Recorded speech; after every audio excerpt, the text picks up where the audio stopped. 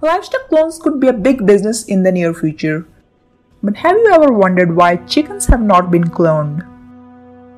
I am Dr. Eishal on Scienceado and here to tell you why have chickens not been cloned yet. But before we get on to that, make sure to like this video and subscribe my channel so I can keep bringing more of interesting content. The scientists who created Dolly the sheep are planning to clone a hen that can lay golden eggs that are rich in proteins to fight human cancer. But they have never been able to do so.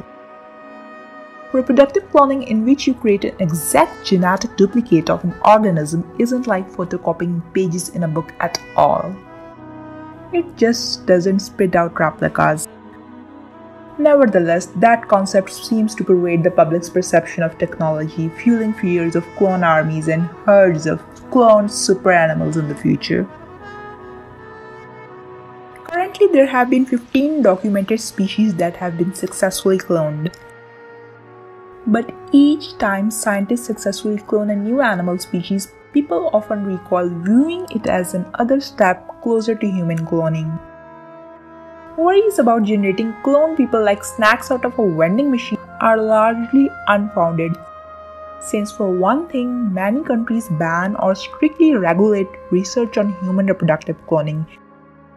Secondly, cloning is often a tedious process with a success rate of less than 5%. You remember Dolly the sheep? That revolutionary animal clone followed 277 unsuccessful attempts. Now, the cloning proponents argued that this science offers invaluable knowledge about how the human body works and the potential of extracting stem cells from cloned embryos.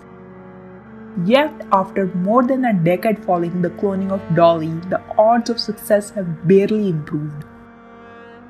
On top of that, animals' reproductive patterns have also compounded the challenges of cloning technology. Case in point, hard to clone animals, just like dogs.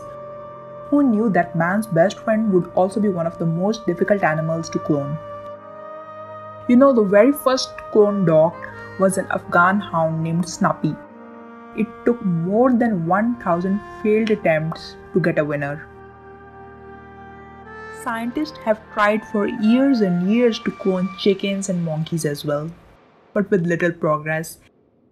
These cloning hurdles highlight the fact that cloning isn't a one-size-fits-all pattern for asexual reproduction. It's just like your eyeglasses that might not enhance a friend's vision. Before we get on to chickens, let's go over the basics of reproductive cloning. The most common type of reproductive cloning is called somatic cell transfer. It basically creates a viable embryo from a body cell and an egg cell. We basically take an enucleated egg cell and implant a donor nucleus from a somatic body cell.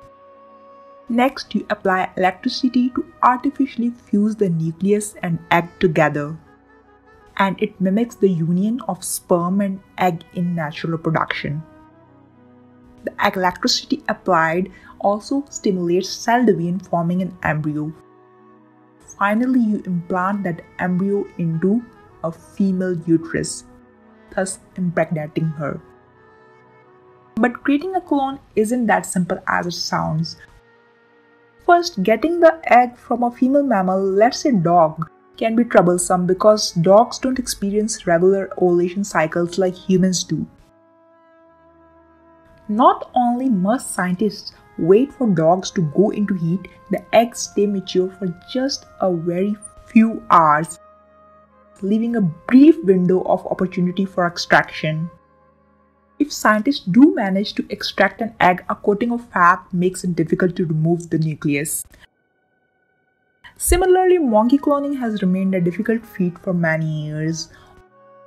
Although primates go through more regular ovulation cycles, but after performing somatic cell nuclear transfer, the embryos still wouldn't properly develop. It is because during the process, monkey cells lose two key proteins involved in cell and chromosomal division. Scientists have also realized that dye and ultraviolet light sometimes applied to the monkey egg during nucleus extraction can harm it. By instead applying polarized light, eggs stayed healthy, allowing the scientists to finally clone the embryo. However, none of the cloned embryos they implanted in female monkeys survived to birth. With the US FDA recent safety approval of meat and milk from cloned animals, livestock clones could be a big business in the near future. So what about chickens? A handful of biotechnology companies have jumped on cloned chicken research, but they haven't been able to make it happen because chickens lay their eggs externally. Somatic cell nuclear transfer just doesn't work. Once a hen lays an egg, the nutrients necessary for development are already inside the shell. Even a tiniest incision to extract and replace the nucleus for somatic cell nuclear transfer would prohibit the embryo from developing into a chick. But factory farming could soon enter a new era of mass production. Some companies are still trying to clone chickens on a massive scale. They are trying to bulk grow embryonic stem cells taken from fertilized eggs as soon as they are laid. Trick is to culture the cells without them starting to differentiate. Then, using a long-established technique, these donor cells will then be injected into the embryo of a freshly laid fertilized recipient egg, forming a chick that is a chimera.